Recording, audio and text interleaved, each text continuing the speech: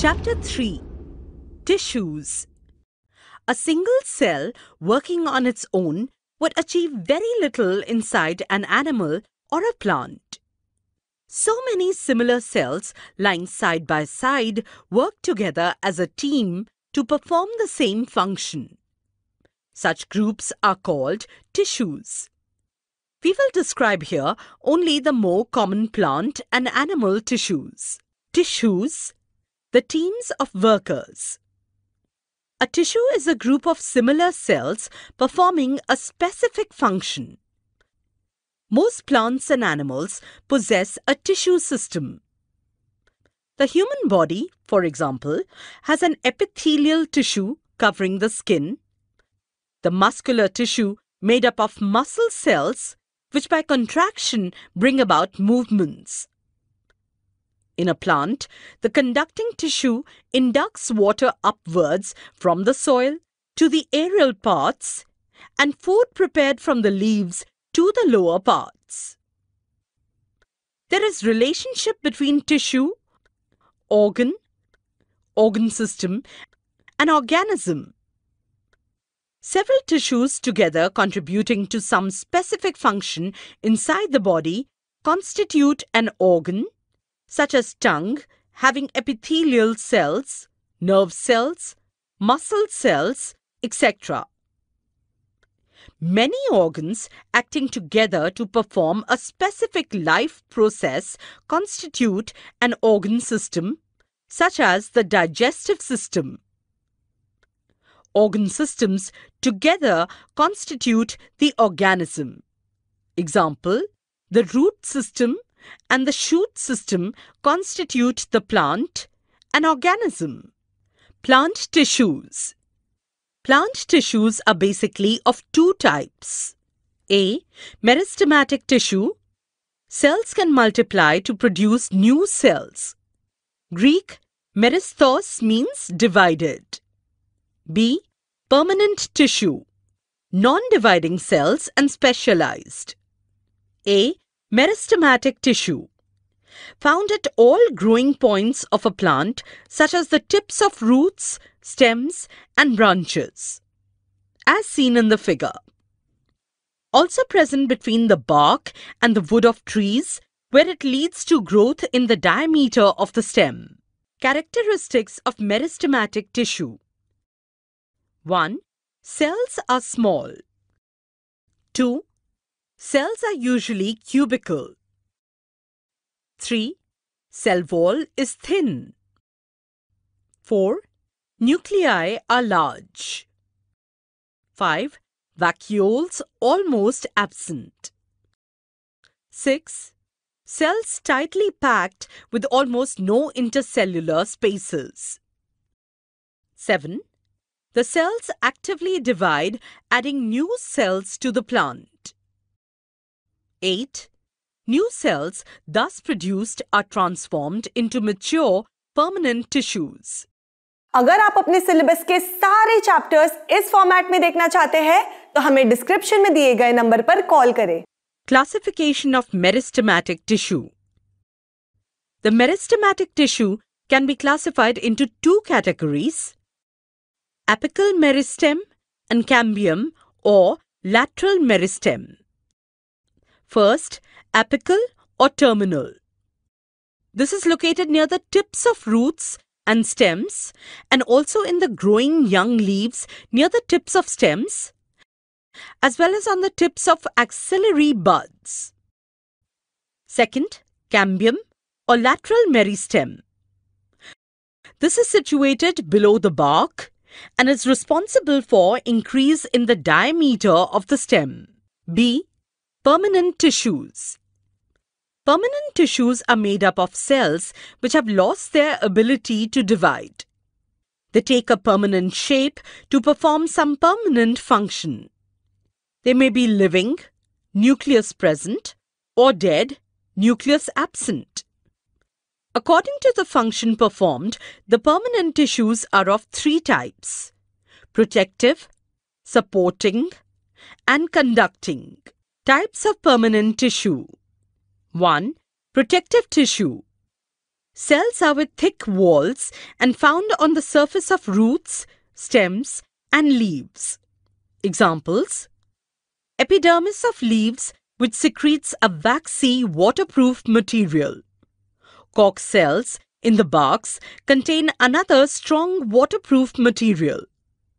2. Supporting tissue. This tissue is of several types. The three most important ones are A. Parenchyma, B. collenchyma, and C. sclerenchyma. Parenchyma. Parenchyma is large, thin-walled cells, oval, circular, or polygonal in shape. They usually contain a single large vacuole. Parenchyma cells are found in soft parts of plants, such as in the cortex, that is outer region, and in the pith, the central region. They may store food, as in potatoes. They provide temporary support to the plant.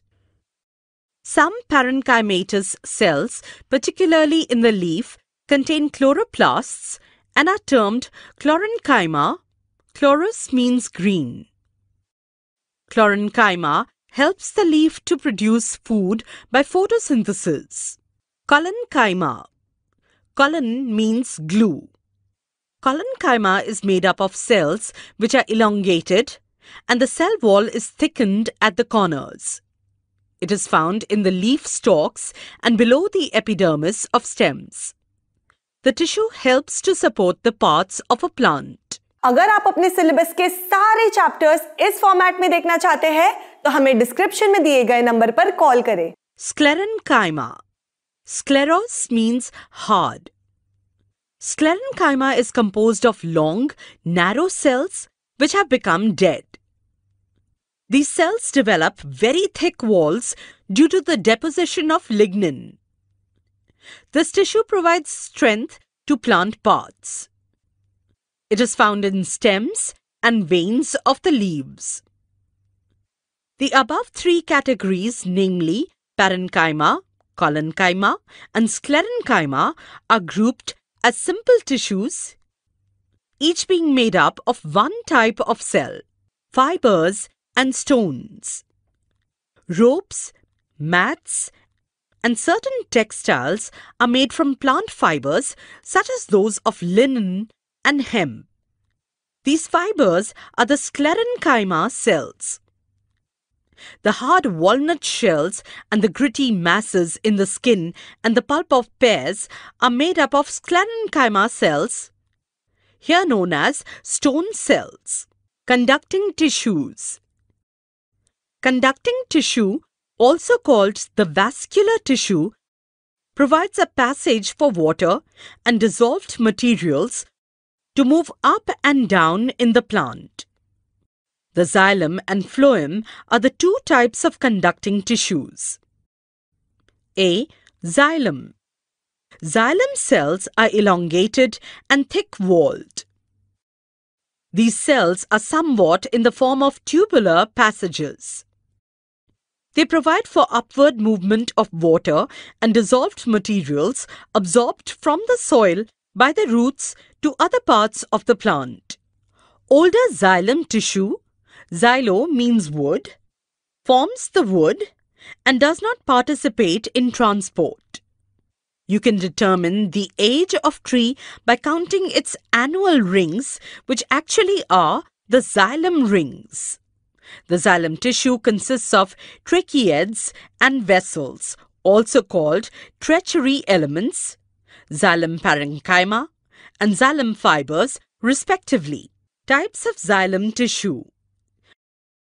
1. Tracheids. Tracheids are made up of elongated dead cells with large cavities without any contents. The cells are placed end to end, forming a long tube. They have highly lignified cell walls. They provide mechanical support by developing various types of thickenings in their walls. 2. Xylem vessels or tracheae. Xylem vessels are long, tube-like structures meant for transporting water and dissolved minerals. They are made up of elongated cells placed end to end. Their cell walls are quite hard, thick, and lignified. Transverse walls get dissolved and make a continuous water pipe. 3. Xylem parenchyma. Xylem parenchyma consists of living parenchyma cells associated with the xylem. These cells serve for the storage of food, sugars, and starch, and also help in the conducting of water and minerals. अगर आप अपने syllabus के सारे chapters इस format में देखना चाहते हैं तो हमें डिस्क्रिप्शन में दिए गए नंबर पर कॉल करें। ऐसे ही और एजुकेशनल वीडियोस देखने के लिए हमारे चैनल होम रिवाइज को सब्सक्राइब करें।